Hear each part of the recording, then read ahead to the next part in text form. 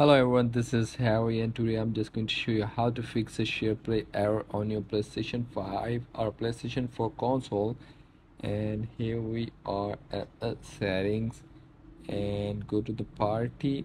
Here is the party and start a party. Here you can start a closed party or an open party. And here is the all setting: leave party, party audio settings, start a SharePlay. What is the SharePlay?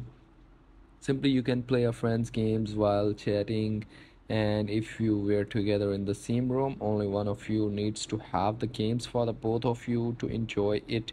The host one and the visitor two. So, if the game supports local multiplayer, that host and a visitor can play with each other at the same time.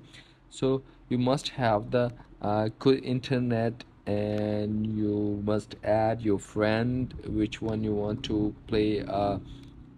Shareplay, and here is the testing a connection speed. You must test a connection speed. It supports your Shareplay. So simply that's how you can add and fix the error of Shareplay on your PlayStation 4.